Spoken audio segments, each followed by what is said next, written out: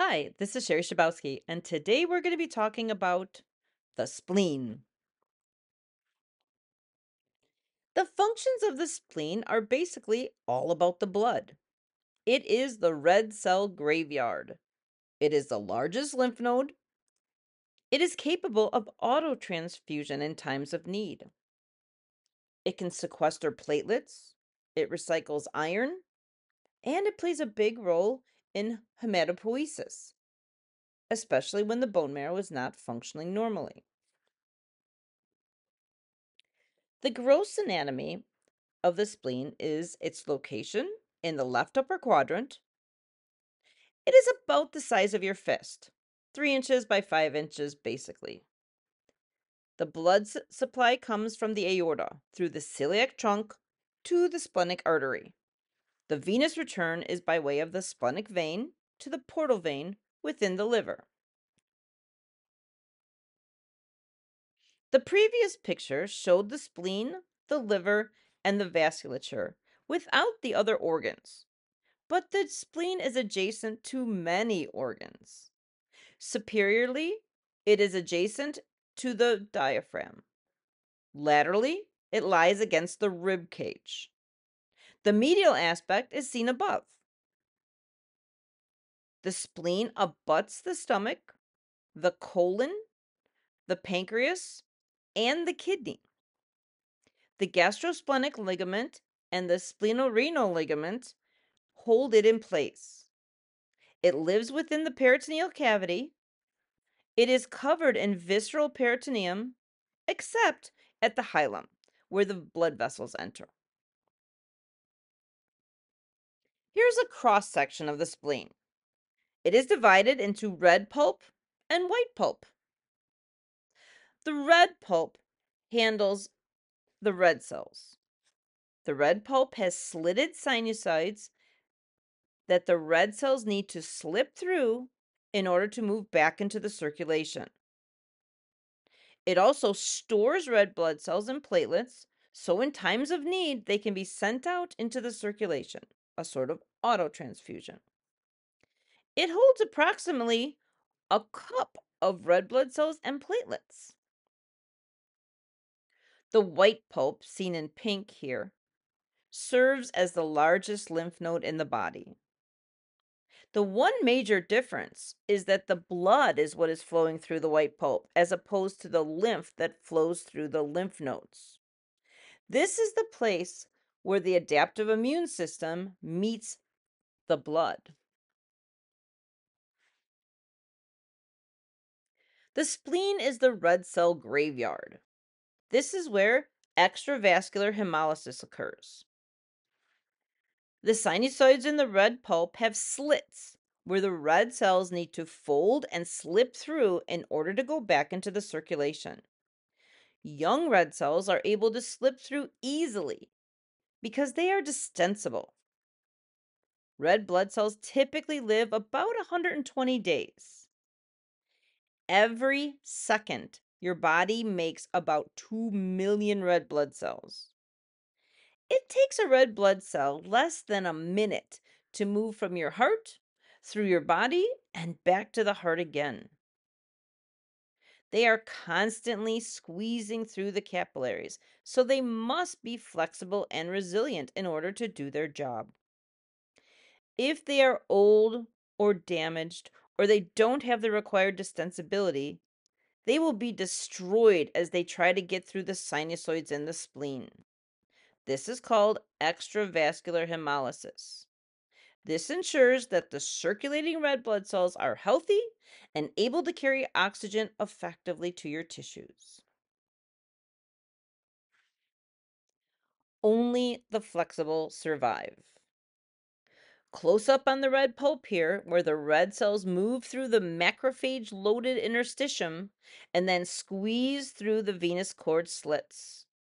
If they are too old or not flexible, they can't slip through. They get broken up and the macrophages eat them. Here's the recycling program. So after the poor old red cells fail to squeeze through, They are gobbled up by macrophages stationed in the area. The hemoglobin within the red cells is broken down into its components, heme and globin. The heme is converted into biliverdin, which is then converted into bilirubin, which then goes into the circulation. The globin is broken down into its amino acids, which are recycled to be used in protein synthesis within the body. Let's talk a little more recycling. I bet you were wondering what happened to the iron. Well, iron attaches to transferrin. Transferrin. I love it when things are named for what they do. Transferrin carries iron through the blood vessels to the liver and bone marrow to be reused in new red blood cells. As we saw in the last slide, heme is broken down by macrophages, transformed into biliverdin, and then transformed into unconjugated bilirubin, which travels through the bloodstream to the liver, where bilirubin is metabolized and conjugated and then excreted into the intestine. Overall, this is an excellent recycling program, which is critical since red cells only live 120 days, more or less, and you need approximately 20 to 30 trillion red cells circulating at any given time, each taking about 172,000 laps around the body before they recycle. Here's a closer look at the white pulp. It only accounts for about 25% of the spleen, but a lot happens here. This is where the blood meets the adaptive immune system. B and T cell activation occurs here. The periarterial lymphatic sheath is composed of macrophages and T cells. The marginal zone contains macrophages and follicles. The follicles contain the naive B cells that need to be challenged by an antigen so they can then have something to attack. Up close and personal on the white pulp here, antigen presenting cells arriving at the spleen with a foreign antigen present it to T cells in the periarterial lymphatic sheath. Here you see it at number 1. These cells then become activated. T cells then activate the B cells in the follicles, seen as number 2. B cells become antibody producing plasma cells, as you see in number 3. Either in the red pulp or the white pulp. The plasma cells can be located in either one. Antibodies leave the follicles to travel widely through the systemic circulation. I should really say antibodies leave the plasma cells to travel widely through the systemic circulation. That is correct. If a virus enters the spleen through the blood, follicle B cells come in contact with the pathogen and present virus antigen to the nearby T cells. Both cells can co-stimulate and activate each other. The B cells will then produce antibody against the pathogen. This process I just discussed is shown in number 4. Macrophages in the spleen can also pick up the foreign pathogen or antigen, presented to the T cells, which activate B cells to produce plasma cells and antibody. When blood-borne pathogens are presented to the spleen may become enlarged in response. In the case of mononucleosis, the kissing disease, most frequently seen in teenagers and caused by Epstein-Barr virus or EBV, the spleen may enlarge to become 10 to 16 centimeters long. Splenic rupture is an uncommon but real risk when you have splenomegaly. Since the spleen is no longer under the protection of the ribs, blunt trauma to the abdomen may cause splenic rupture, which may result in death. This leads to the clinical recommendation to avoid contact sports or any activities that could result in splenic rupture when someone has mononucleosis. Previously, there was a blanket, prolonged restriction from sports. Luckily, now the ultrasound has allowed specific recommendations based on data. A spleen longer than 12 centimeters is unlikely to be under the protection of the ribs, and a benign evaluation by ultrasound, which just takes a few minutes, can assist with specific recommendations regarding sports based on the actual size of the spleen. Now let's talk hematopoiesis. While you are still in utero before you are born, the spleen is making the blood as the bone marrow will in the future. The spleen plays a vital role in erythropoiesis, the process of red blood cell production, particularly in response to stress and inflammation.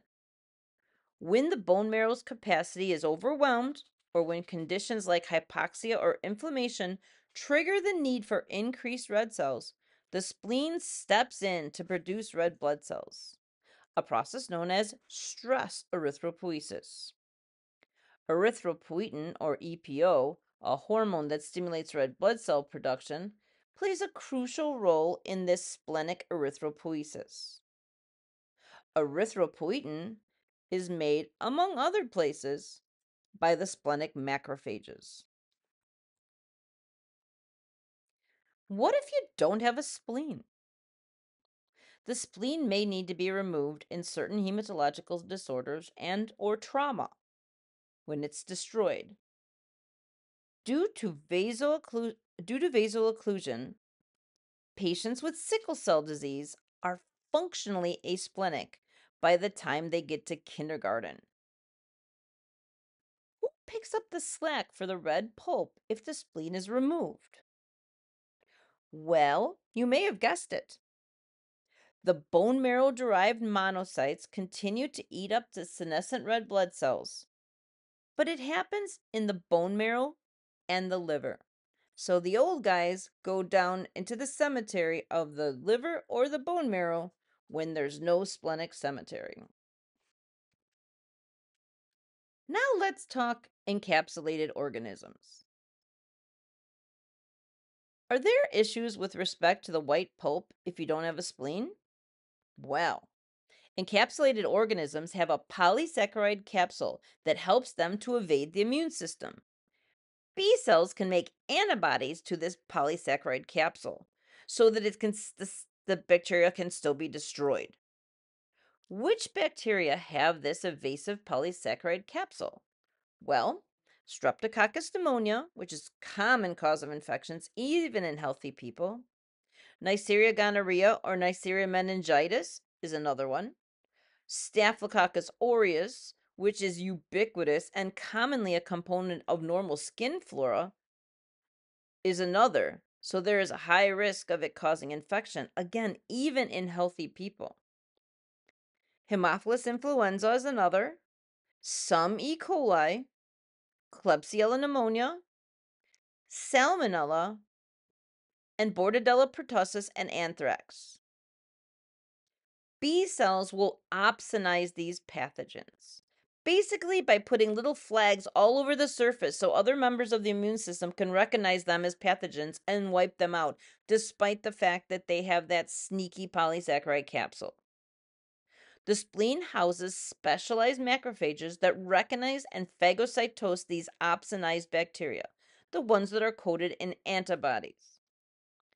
So, when these pathogens are in the blood, the specialized macrophages in the spleen will clear them. If a person has had their spleen removed or have a non-functioning spleen, they are at much higher risk for overwhelming infections from these encapsulated organisms. Luckily, we now have vaccines for most of these common organisms. Patients with sickle cell disease that are functionally asplenic and those who have had their spleen removed, most often from trauma, can now be vaccinated and live life without an elevated risk of sepsis. Progress is awesome. All right. The spleen is amazing. It does so much. Thank you for learning with me, and I'll see you next time.